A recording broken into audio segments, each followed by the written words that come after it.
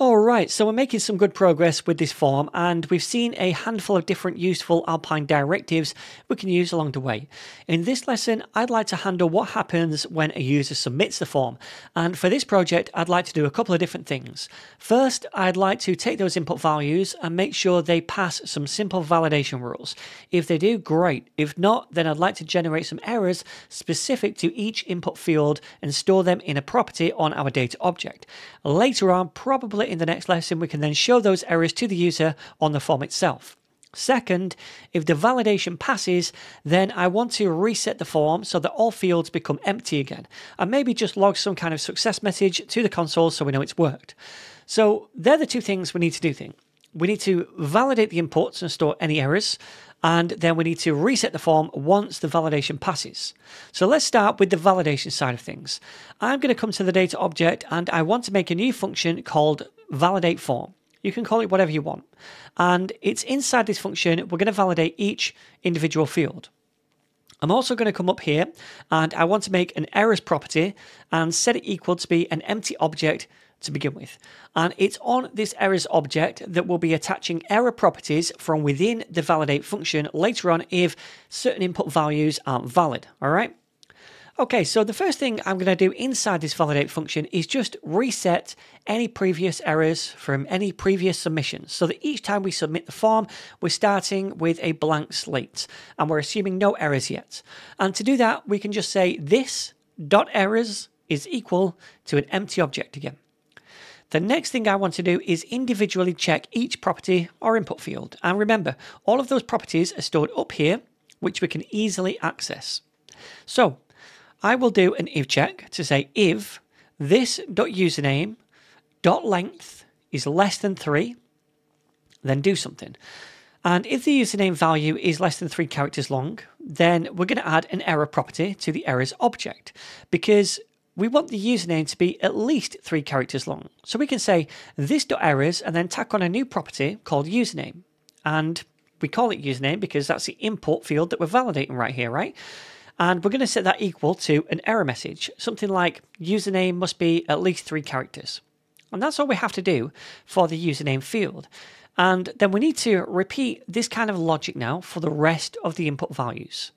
So what I'm going to do is actually just paste these in these other checks because it saves a lot of time. I'm sure you don't want to watch me write all these out from scratch, but all I do is check each input field the same way by saying if and then some kind of condition. For example, this one is this.password.length is less than 6.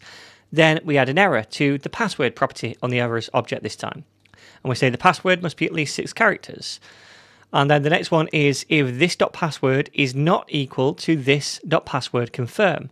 So if you're confirming a password, then they have to match, right? So if they don't, then we add an error and we say this.errors.password confirm is equal to passwords do not match. So we've made a third property on this errors object right here. Then if we don't have a belt color selected by saying if not this.belt, then we create a belt property on the errors object and we say please select a belt color.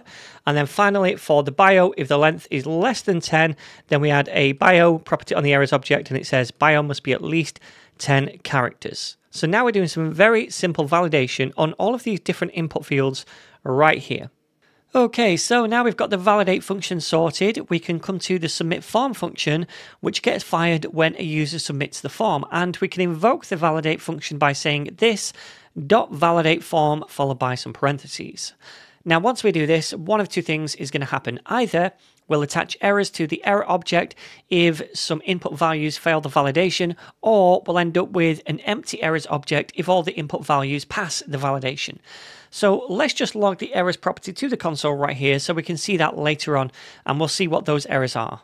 Alright, so I've got the console open and we're not going to fill anything in. We're just going to try to submit the form and we should see all of these errors right here. If we open this up, we can see we've got an error for the belt, the bio, the password, and the username. We don't have one for confirm password because, well, they are the same. Even though they're blank, they're still the same. So let us now try filling some of these in. I'm going to say Mario, and then we'll say test 1, 2, and then down here we'll say test 1, 3 instead. We'll select a belt color. In fact, we won't, and we'll do a bio. We'll just say, hi, my name is Mario. All right, so if I submit, we should get 2 errors now, right? the confirm password one because they're different, and also still the belt color. Let's submit, and now we can see down here, we just get 2 errors, the belt and the password confirm. All right, so this is all working, and each time we submit the form, we're resetting the errors back to that blank object, so we're getting rid of all the previous errors, and we're just adding the ones that are relevant for this submission. So let's delete this and go to test 1.2 instead. We'll select a belt. I'm going to clear this over here, then submit, and now you can see the errors object is absolutely blank. There's no errors whatsoever, so that's all working. Right then, so that's the first step out of the way. We performed some basic validation and generated some errors based on that validation, which we can use later. The next thing I want to do is conditionally reset the whole form so that all the input fields become blank again. But I only want to do this if there's no errors. So in other words, if we have no keys present in the errors object, right? So we can easily check this by saying if, and then inside parentheses, we will say object, and then use the keys method to get all the keys from a given object. In our case, we want all the keys from the errors property. So we can pass this .errors into this. So this returns an array of keys from this object, and we only want to reset the form if the length of that array of keys is 0, because that means there's no error keys in the object, or the array right here is empty. So we'll tack on the length property, and we'll see if that is equal to 0.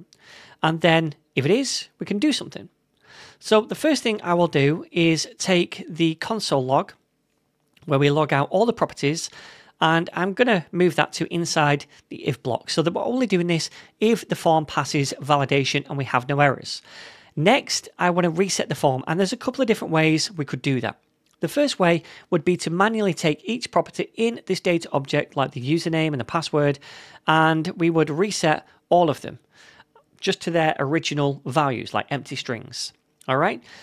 And because we have model binding set up, that means that when the property values change to be an empty string, the values in the input fields update to match. So they become empty as well. And it essentially just resets the form. But there is an easier way to do this using a special event object that Alpine gives to us inside any event handler function, like this submit one right here, this submit form one. So to accept that argument, we just have to use the value $events. And this gives us information about the event, including the tag element of the event. Now, the event in question, in this case, is the submit event. And we know that the tag of that submit event is the form itself. So in here, we could say $event .target to get a reference to that DOM element, the form element. And then on that form element, we can use a method called reset to reset the whole form. And this method isn't anything to do with Alpine. It's just a standard method we can use in JavaScript on forms to clear them. And this is much easier than manually resetting all the fields individually. All right, so let's try this out. I'm going to type in a username, Mario, and then a password, test123, and then down here we'll do test12, just because I want to see an error first of all to make sure that it doesn't reset the form if we have an error in the errors object. Belt color, black, and then hello, my name is Mario. Okay, let's submit the form. And we get an error, and it's not cleared the form because we have that error object right here with a key in it, password confirm. So let's update this to add on the 3, and now they should match. I think it was test123, yes it was. Let's submit the form now, and hopefully, oh, it says passwords do not match still. All right, let me just delete this and do it again. I'll just do test12. Is that what I've done? Yep. And then test12. All right, let's see if this works. Submit, and yep, now they match, and it's reset the whole form. It's cleared them. Awesome.